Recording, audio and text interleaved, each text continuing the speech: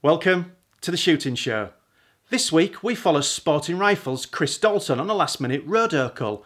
Plus I take out a Hatsan over and under on a pigeon roost shoot to find out what this affordable gun is capable of.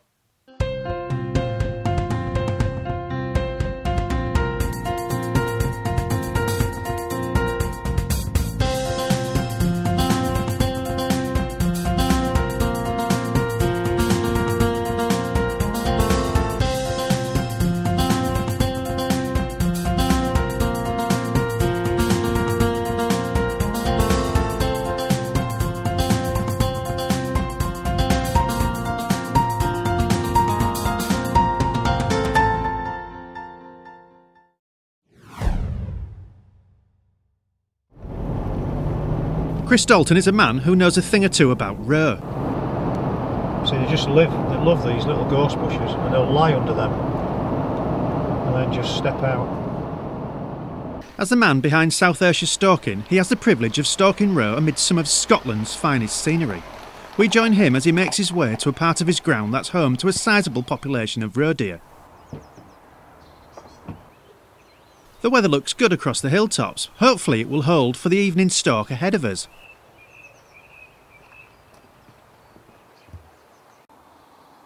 Chris loads up with 165 grain Gecko Express and performs an initial spy of the surroundings. There's not long left to get the last few does in the freezer, and Chris has packed all his top gear to give him the best chance possible at a successful stalk.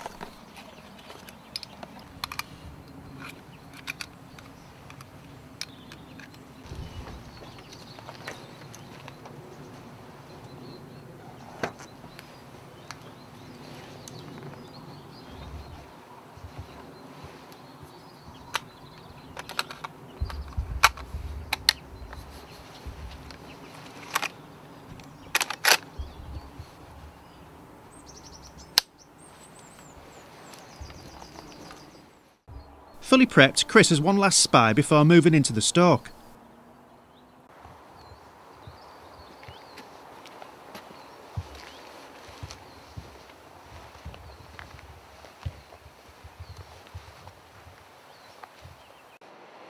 Right, what we've got is we've just left the vehicle and we've stalked up a little gravel track which is on the edge of, just behind us is an old quarry, and you'll see behind across the valley there the river with quite a lot of thicket, deciduous woodland. It's run as a commercial shoot, and therefore we're a little bit limited on what we can do and when we can stalk here.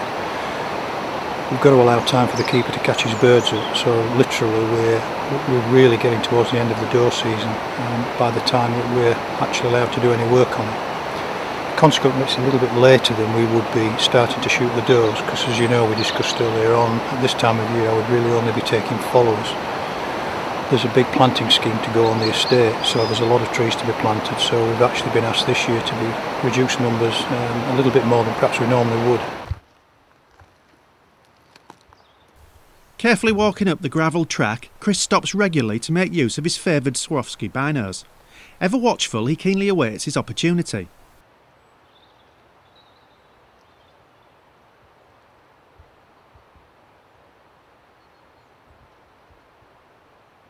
Soon we realise that Chris is also being watched. A couple of roe gently move to the top of the ground to Chris's left. Unfortunately they are skylined and well aware of our presence to boot. We may catch up with them around the corner in a safer position.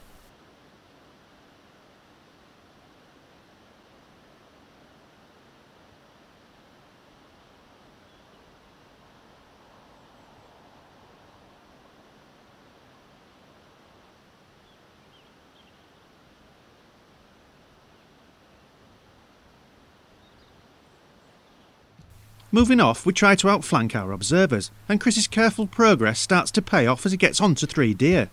2 of them are potential takers, so Chris selects a target.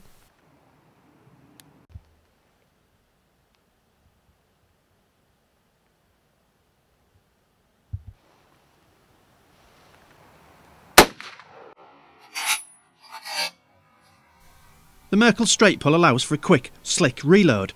After checking the first doe is down, Chris confidently moves on to the second. Charged with adrenaline, the second doe makes a few yards before dropping. The mature doe makes her way down, unsure exactly what is occurring, but eventually heading for the horizon.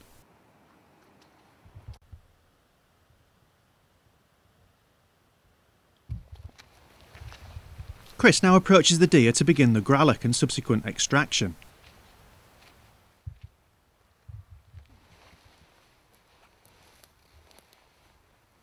He gets to the second of the 2 deer first. Put down with a well-placed shot, is quickly dragged to the first, which was also cleanly shot.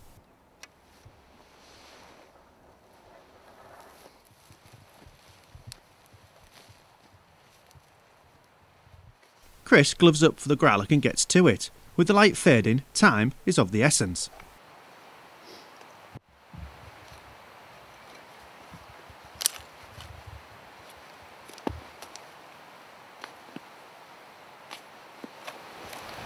What we're doing here is we're losing the light, so we're going to do a fairly quick gralloch on both these deer.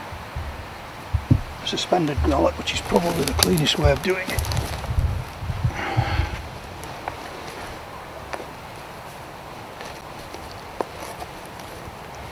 Just using the fingers to prevent the knife penetrating the stomach. Keep that out a bit. And there we have the head and everything attached. Livers, kidneys and hearts certainly won't be going to waste, and Chris has also added 2 good carcasses to the larder after a very interesting stalk. So, reasonably successful evening. I think we've achieved what we wanted to do. Got out of the car basically, and as we said, we're going to stalk up the little narrow glen. It's an area that we've not been able to shoot, I think, as I've explained before, so we're fairly keen to remove a few deer off there. I didn't really want to shoot any mature does if we could help it, except the fact you've got to shoot mature does, but I'd like to have that done in the early part of the season. So anyway, we sort of stalked up the track, not a lot initially, and then I think we both decided it was maybe the camera noise that spooked a couple of deer that were off to our left. They nicely just moved off the banking, and we had quite a clear shot from probably about 40 or 50 metres. We identified a doe and a kid, and unfortunately for us they were right on the top of the skyline, and therefore no shot was possible, not safe. So nice to see them anyway. So they drifted off. A little bit further on then we got into a doe with 2 followers, which were 2 buck followers. They nicely fitted the cull plan. Ideally wanted to shoot one, but the opportunity arose to shoot both, so we were able to shoot the 2 of them, and then fortunately the doe ran down in front of the camera, so we got quite a nice shot of the doe. I quite enjoyed using the Merkel Helix for the first time. Accurate piece of kit. The Gecko 165 3006 Express were excellent. I had sort of some reservations about how they would respond on sort of small row, and to be honest, quite pleased. The Gen 2 scope on the rifle was excellent. Again, that's my first experience of that. I use a Z6i, but I'm a Swarovski man through and through, and I have been really for all my stalking career. I found very early on that cheap optics are probably a really false economy, and it is money well spent. I mean, the binoculars, I'm out every day with the binoculars. I think the one thing that the rangefinders are new to me. I've probably had them now for about probably 7 or 8 months, and it's the confidence it gives the client, because you can tell the client precisely how far that deer is in front of you to within 2 or 3 yards, and that does seem to instill confidence in them, and it's useful for us, a good backup. But it's the quality of image that you get, and particularly when you're working in low light levels, which we are doing commonly with row stalking in particular. So I'm very familiar with Swarovski, and will continue to use it. And happy with it? Very, very happy with it.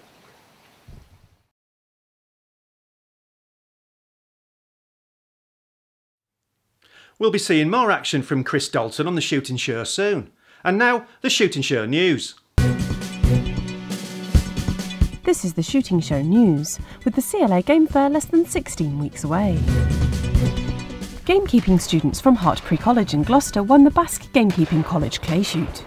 21 teams from colleges across the country entered the event at Doveridge on Wednesday. Liam Ambrose, Will Allen, Rupert Clark and Matthew Davis made up the winning team. Sparsholt College took second place. I think it's quite an important day because it gives students from different colleges from all over the country opportunity to come together, compare notes, mix in an atmosphere of friendly rivalry. It's been a thoroughly enjoyable day for all concerned, and I'd like to express my thanks and gratitude to BASC for organising the day, and I hope it will continue long into the future. There will be a Commons vote on the hunting ban before Parliament is out, says David Cameron. This comes after the government failed to reach an agreement on relaxing the Hunting Act to allow the use of a full pack to flush foxes. The Prime Minister said he regretted that this amendment would not be made and reiterated his 2010 promise to hold a free vote on the ban. A petition to the government to legalise the ownership of .22 rimfire pistols has already received more than 10,000 signatures. Pistols have been prohibited in Great Britain since 1997, effectively seeing an end to target pistol shooting. The latest petition asks for the ban to be reversed to allow a much-loved and all-inclusive sport to flourish once more. Its 5-figure signature total means it will receive a published government response. Woodcock numbers are down, according to the Game and Wildlife Conservation Trust. The Trust's latest data suggests there are almost 10% fewer woodcock breeding in the UK than there were 10 years ago. But it's not all bad news. Numbers were slightly up in the north of England and northern Scotland. Follow all your game bird news in Modern Gamekeeping magazine. And finally, today is your final chance to submit your response to the 2014 PASEC survey and help define the value of shooting. PASEC last estimated the value of shooting sports to the economy in 2006, when it came up with a figure of £1.6 billion. People who owe their livelihood or sport to shooting are urged to respond before the survey closes tonight. Visit the link on screen to respond. That was the Shooting Show news. This is the new Hatsan Escort Optima over and under, 28-inch barrels, chambered 3-inch cartridges, single selective trigger, standard push forward safety barrel selector. We've got a matte finish Turkish walnut stock, kiln dried and moisture stabilised, so there should be no warping of the stock or thaw end. Basic but comfortable checkering, it gives a good grip, it's not uneasy on the hand. Yeah, it certainly comes up to the shoulder well, and it'll definitely do the trick, I'm sure. This gun comes with a pretty cool system. It's called a Triopad recoil reducing system, and basically there's 5mm spacers that you can put into the butt here. There's 3 with this model. It comes with 3 to increase or decrease the length of the stock, and yeah, it really makes a bespoke fitted gun at home that anybody can do, and it certainly does work. We have a steel receiver, a soft scroll engraving, and a black chromium finish, outside black matte, inside white chrome finish. We've got a ventilated top rib, 26, 28 and 30-inch barrel options. This model's a 28-inch model. The gun comes with 5 steel shot suitable multi-chokes. All in all, with the Triopad spacers, it's a well-fitting gun. And we're just going to go and see how it works roost shooting pigeons. I summon fellow shooter Stuart Prickett and we head into the trees. Okay, we're all ready. I'm at my stand. Stuart's further on in the spinney there, just to keep the pigeons moving around. Gloves to cover the hands, always a good thing. Nothing worse than white flash to put the pigeons off. And the same with the face. Neck gaiter there. Covers up the face. All ready for the pigeons. With the Hatsan stoked up, I'm ready to blood it on the woodies, but there's precious little to put the gun up to as the pigeons stay tantalisingly high and just out of range.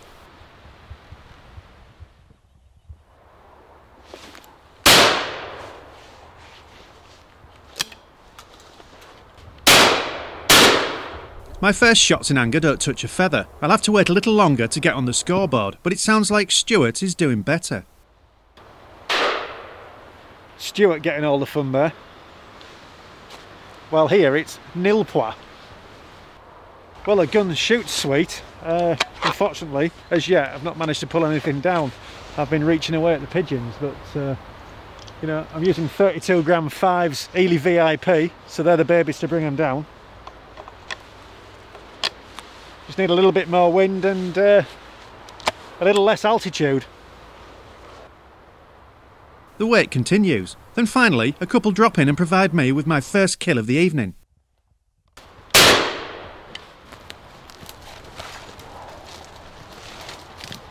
Well, that's the start, first one. I'm finally off the mark, but I'll just get one more in the bag tonight. It's not been a vintage evening at the pigeons, but you can only take what the conditions offer. And the Hatsan has certainly proved itself a capable and very affordable gun. Well, Stuart, good job we had Fern there for the final pickup because we're struggling on numbers. Yeah. I mean, quiet night but enjoyable nonetheless. So how did you do? I got a brace and so not too bad. Fantastic. Me too. Yeah, congratulations. So it's equal. Happy days. The old Better luck next time. Yeah, well, you know, that's hunting, that's shooting. Okay, the end of a quiet night's pigeon shooting, but nevertheless, the old Hatsan Escort Optima shot sweet. It came to the shoulder very, very well. Managed to get my brace of pigeons, and yeah, I'm quite impressed with it, really, to be fair. It's a good value gun, and it certainly does the job. Well, that's it for this week. Thanks for watching. Please don't forget to like us on Facebook and follow us on Twitter. This has been The Shooting Show.